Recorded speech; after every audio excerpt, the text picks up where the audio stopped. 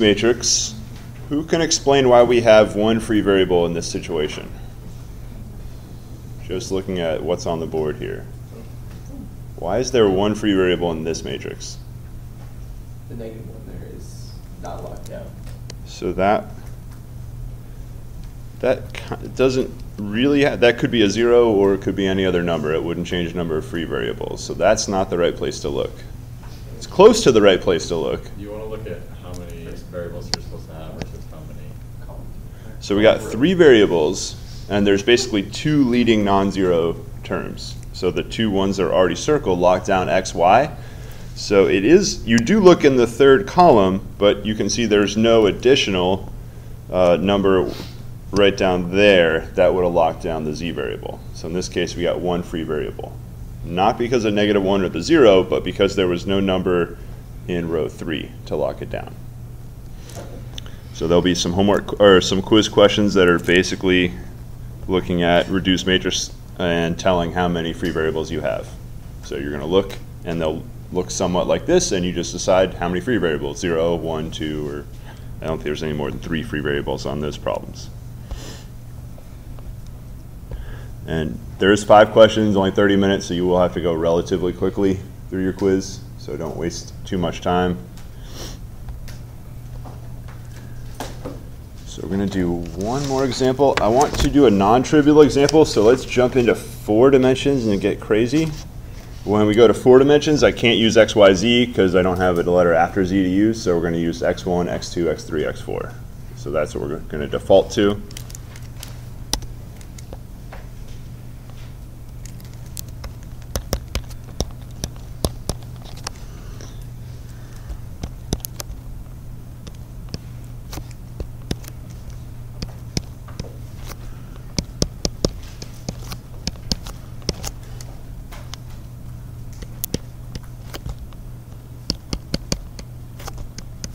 Whoa. What did I do very wrong here? It's not a linear equation. X squared, yeah. Yeah, that shouldn't be squared. I just had a writing error. There should be a subscript. All right, so we're going to turn this into a matrix. So do that right now. How many columns should your matrix have? Definitely needs 2 rows. How many columns? 4. So it's going to need 5. 4 for the variables, 1 for the constant. So it's always 1 more column than your variables.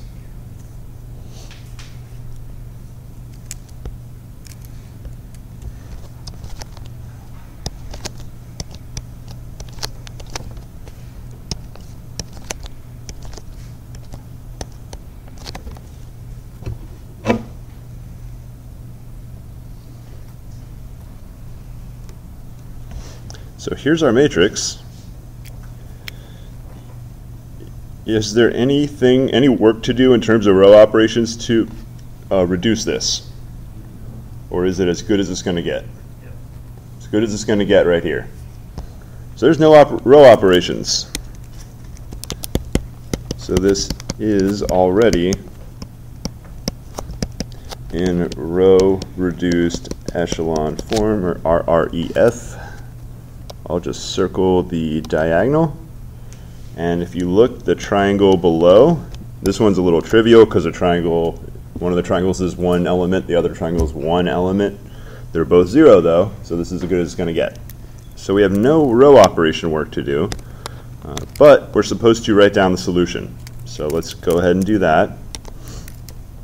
I could write out the equations that these 2 rows correspond to, but they're already written down. So there's really no point to rewrite the exact same things. That would be, normally I would rewrite the equations over here, but that's already done for us because we didn't make any modifications. So let's look back. Our solution is supposed to look like x1 equals x2 equals x3 equals x4 equals. So that's our solution. So let's think about that as our goal. I'll write it vertically. So that's what I'd like to write.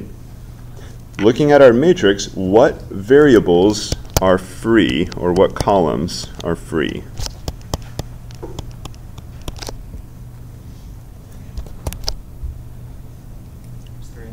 x3 and x4. So we're going to always default to the furthest ones to the right are going to be free. So we got x3, x4 free.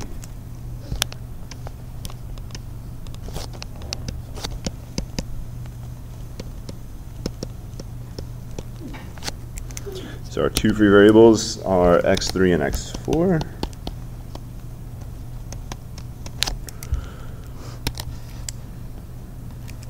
So for x3, I'm just going to write x3, and x4, I'm going to write x4.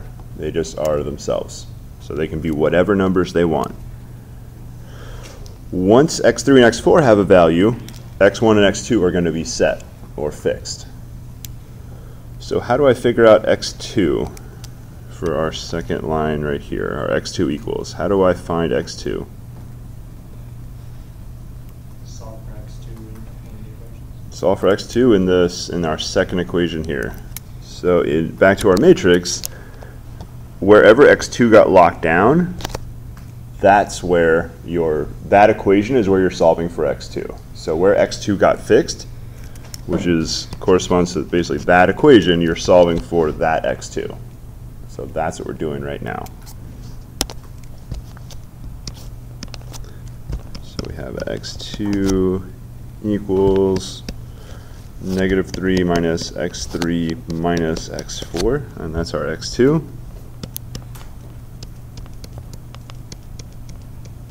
And it should be pretty clear how we get x1. Really similar, just using the first equation there. x1. This algebra is easy enough to just do it. So our x1 is going to be 1 plus 2x3 plus x4. So we turned our system into a solution form right here. So that would be one form of the solution. A lot of times you're going to see the letters S and T used. So these are going to be using alternative solutions.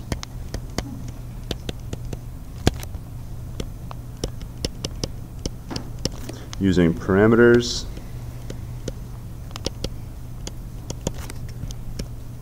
So you're going to let x3 equal T, let x4 equal S.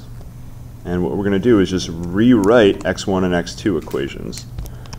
So our x1, I'm just copying off the x1 equation that we have, that we did before. I'll highlight it right here. I'm copying that x1 equation, and all I'm going to do is x3 is T, x4 is S. So we have 1 plus 2x3, which is now T, and then plus x4, which is S. And last up, our x2 equation is now -3 minus, not x3, but minus T minus S. And I didn't write these in the correct order, so I'll just rewrite x3 at the bottom. x3 is T, x4 is S. So there's our parameterized version. And I'll write one more version, which is the vector version.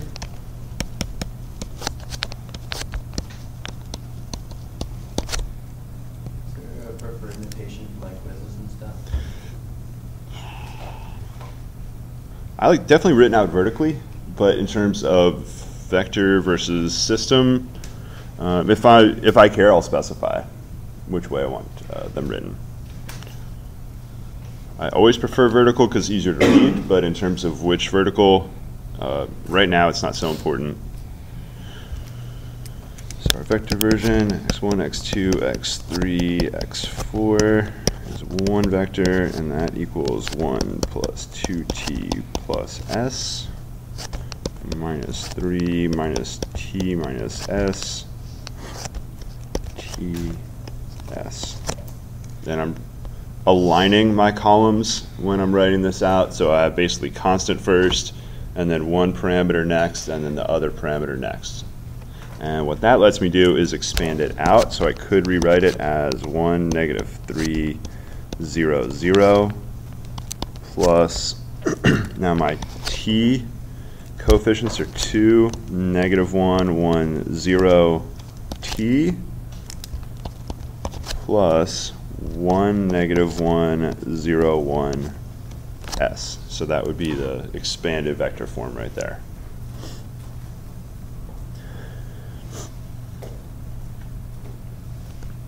So I could try to draw what the solution looks like, but we're in 4 dimensions, so my drawing's not going to mean anything really. But if we think about what we're looking at, we have a point. This point is, when s and t are 0, this is a fixed point on the solution. We have our solution is always a linear object, and this one has 2 degrees of freedom, or 2 free variables. So what type of linear object is this? Type of linear object that you can move 2 different directions on. It'll be a plane. So you can go kind of forward, backwards, or left and right. Now we're in 4 dimensions, so which one of these is forwards and which one's left and right doesn't matter. We're in 4 dimensions, but you can go one way or another way. So if I draw a picture of this, here's a point. There's one vector here and another vector here, and the plane is basically the one formed by going in these 2 directions like that. So just think you have a point on your table, and you can go 2 directions. One of them is kind of forwards, and the other one's not forward, some other direction. But you're still on the table. Of course, this table could be tilted, and it's also in 4-dimensional space. So it's not the best analogy, but that's the best we can really do. All right, so I think that should cover 2 free variables. From here, it should be somewhat clear how to do 3 free variables. You would just have another, if you had to use a 3rd letter, I'd probably use R, RST. I'd probably avoid using U because we usually use that for vectors, but R would be a good letter to use next.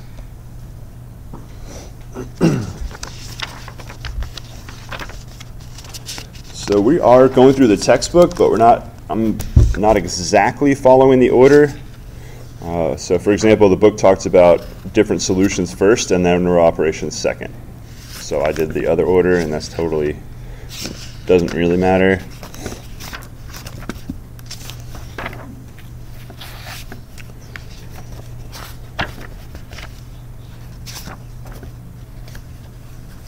And we talked about inconsistent systems.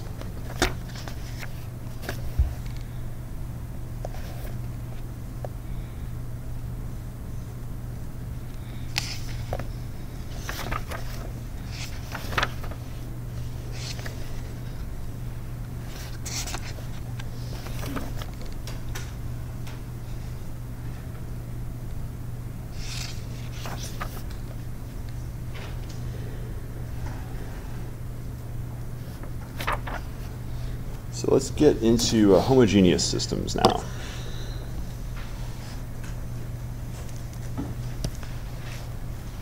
So, good, we have notes in every section. All right, so we're getting into, oh, perfect.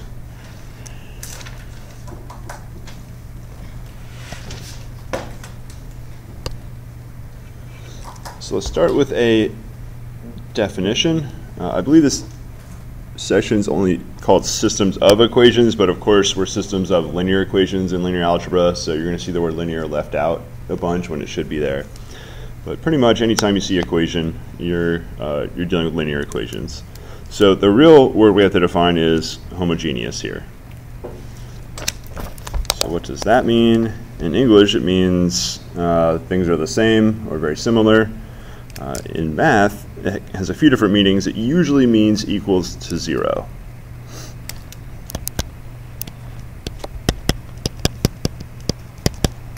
So definition, a homogeneous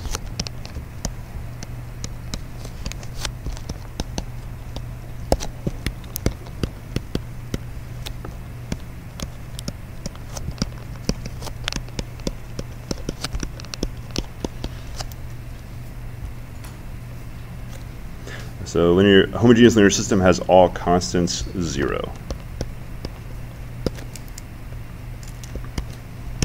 So these are not the coefficients but these are the constants written on the right side of the equations.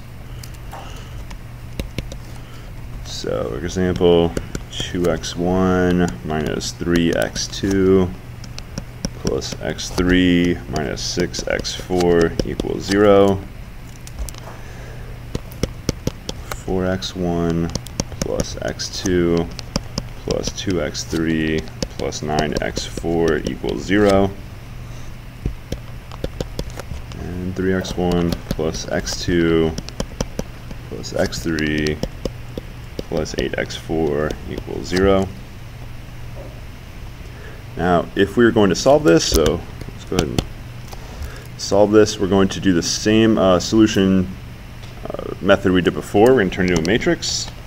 So we'll do that first.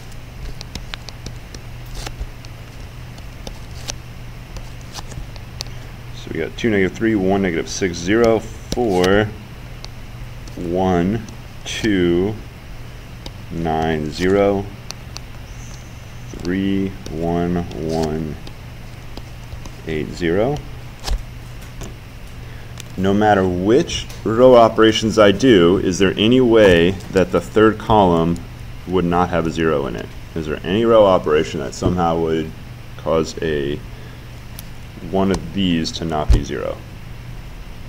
So swap's not going to change it because they're all 0.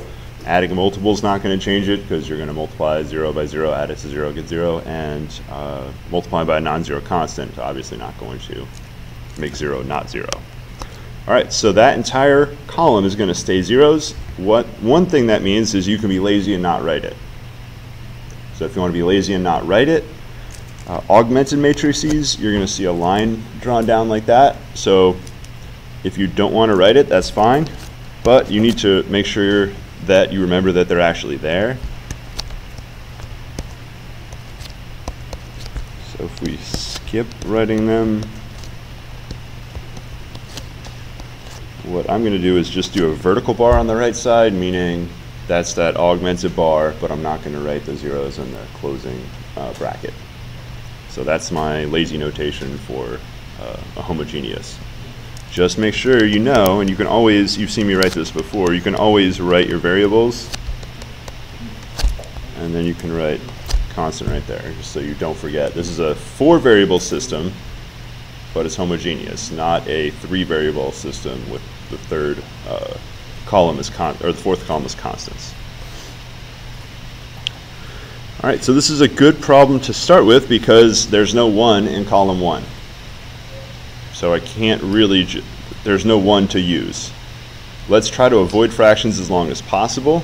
How can I get a 1 in one of these entries here in column 1? I don't care which entry turns into a 1. What is one row operation I can do to get a 1 in one of those spots? So I could do, what was that?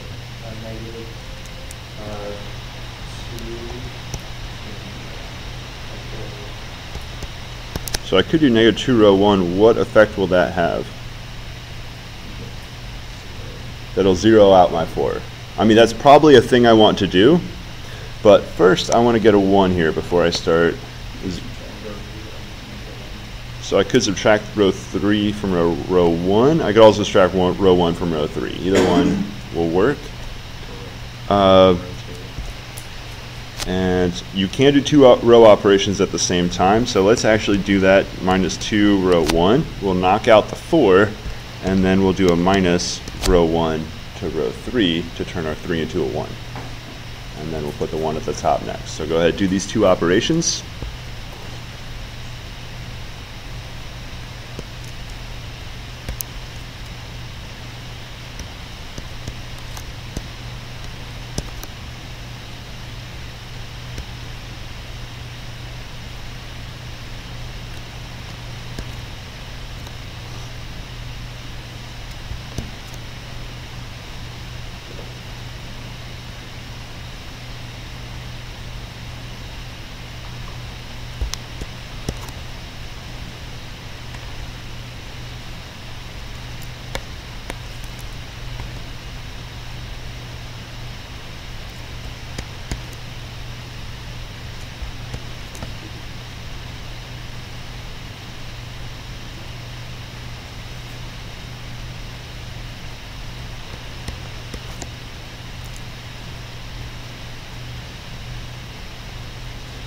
So any questions on those, the results of those operations? So it's a very good time to talk about handwriting. Let's look at this matrix here, and all I'm going to do is move the 2 to an ambiguous spot. Well, it's not really ambiguous because we don't write 0, 2. That's not the best example. 2 here. I'll put both of those in. There you go. Is that a 70 in column 2? So you want to be very careful as you line up your digits. So we got a 21 and that should have been 0. So make sure anytime you write down 2 digits, that they're extra close together. So my 1 on my 14, make sure they're close together. If you're really worried, you can also turn your paper sideways and you'll get vertical bars instead of horizontal bars, and then you can space things out like that too. So whatever works better. You can even use graph paper if you really want to. But as long as you're careful, you probably won't have serious problems with this. So go ahead, do the rest of the row operations here. So let's knock out that 2 first, and then we'll do a swap afterwards. So knock that 2 out, then swap, and do whatever you think you should do after that. And I'll answer any questions you have. Get all the way to the end, rewrite your equations, and do your best to write the answer.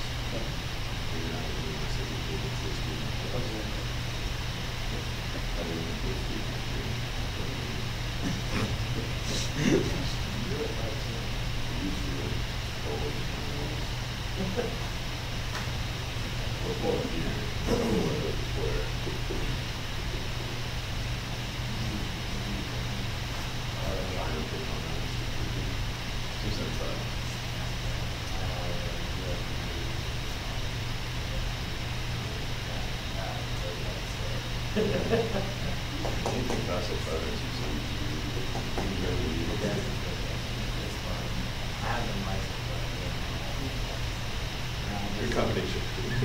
No, I don't.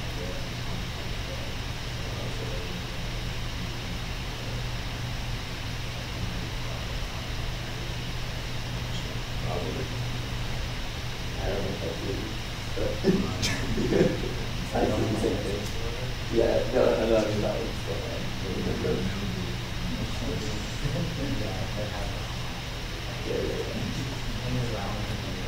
Oh.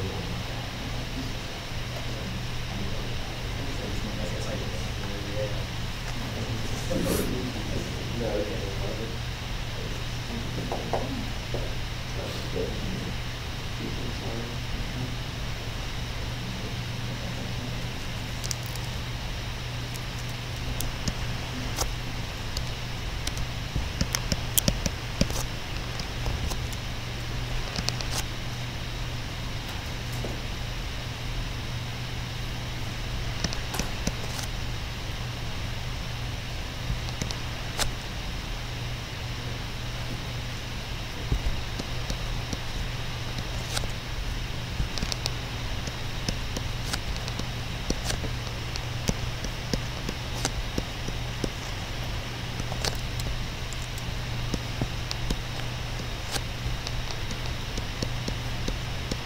I'm going to do 2 moves at one time here.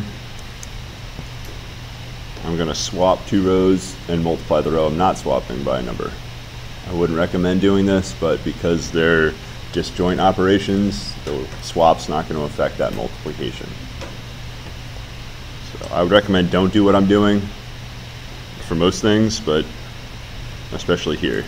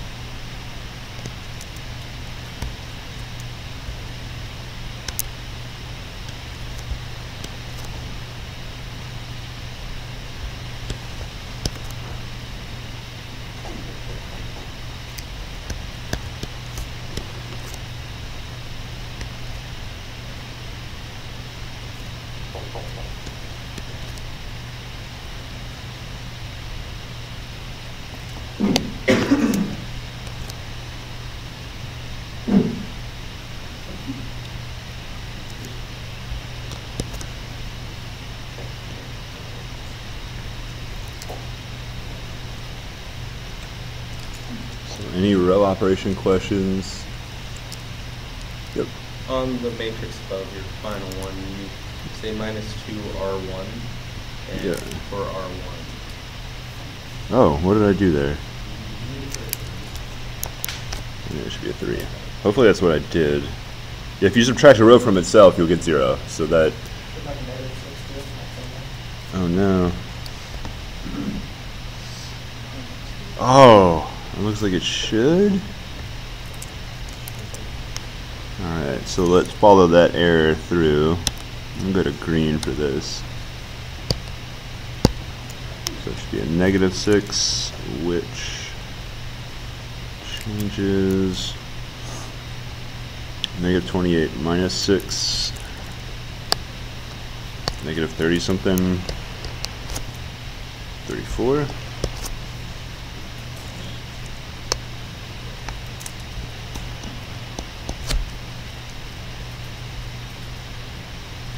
Adding 33 to -34, so we get -1. Alright, does that work with more of your solutions? Alright, so we got to be careful writing the equations out because we have 4 variables and our constants are 0. So I'm going to rewrite x1, x2, x3, x4, and then constant just so I don't forget. It's a really good idea to do this on the last step, sometimes even the first step. So we have x1 plus x4 equals 0. x2 plus x4 equals, equals 0. Wait, 3x4.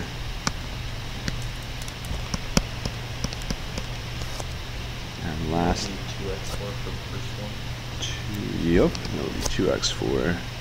And our last one's x3 minus x4 equals 0. So let's think about free variables. I'll switch to the blue. So looking down the diagonal, I see that x1, x2, x3 are all locked down. There's only one choice for free, which is x4. So I went through a whole bunch of different ways to do free variables. So the general way I'm going to do it is use a parameter. So I'm going to just use the letter T right here. Let x4 equal T. Now we have x4. And let's go ahead and write x4 equals T near the bottom, and then I'll write them in reverse order going up. So I have my x3 equation here. All we need to do is add x4 to the other side. So x3 equals x4, and that is T. So x3 is also T. Now we're going above to x2 is -3x4. So x2 is -3t. And last we have x1 is -2x4. So x1 is -2t. So if we write, that's one way to write the solution. If I write in vector form, x1, x2, x3, x4 equals, now on the right side we have -2, 3, 1, 1, t. -3. Yes, -3.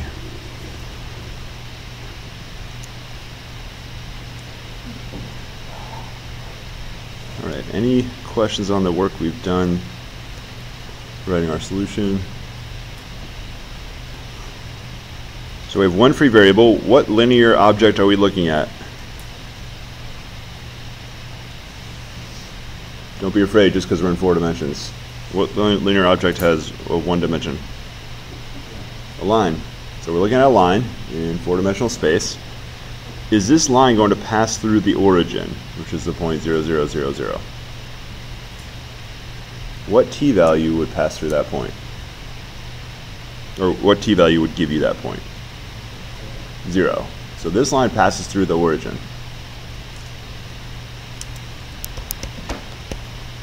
So the solution is a line passing through the origin.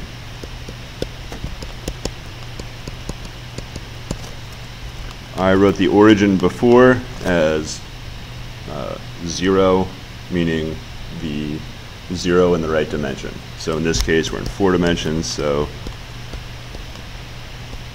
that would be 4 zeros. So that's what I mean, passing through the origin. So there's a theorem in your, well, there's a lot of theorems in your textbook. A lot of them we have skipped.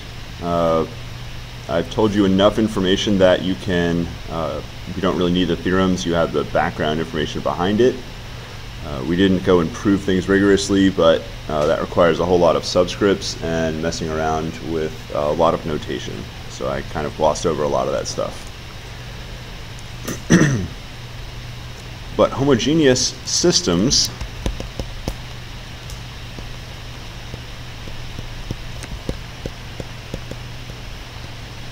you can generally write them out if I use summation notation. Let's go k equals 1 up to n. ak xk equals 0. And remember, what does this actually mean? This is a1 x1 plus a2 x2 plus an xn equals 0.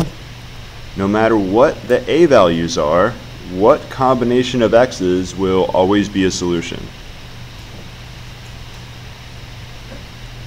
What is a guaranteed solution up here? Doesn't even matter what a1, a2 through an are. The origin, or when they're all 0.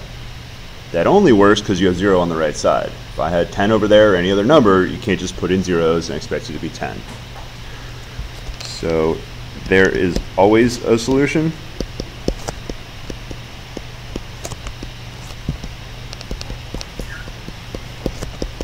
To homogeneous systems.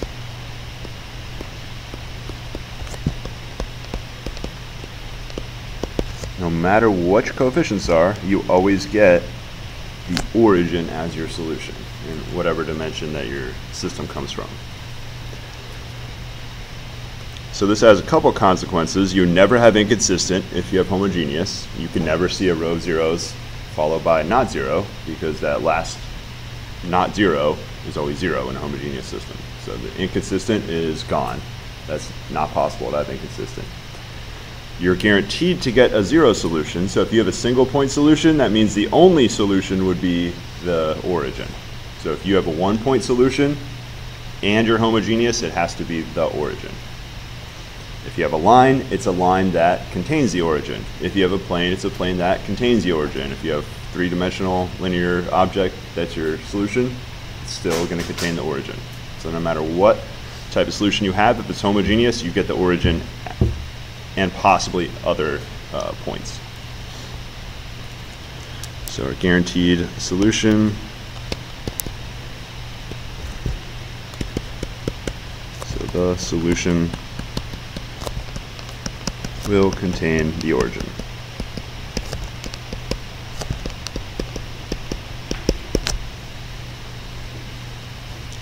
They call this the trivial solution in the book.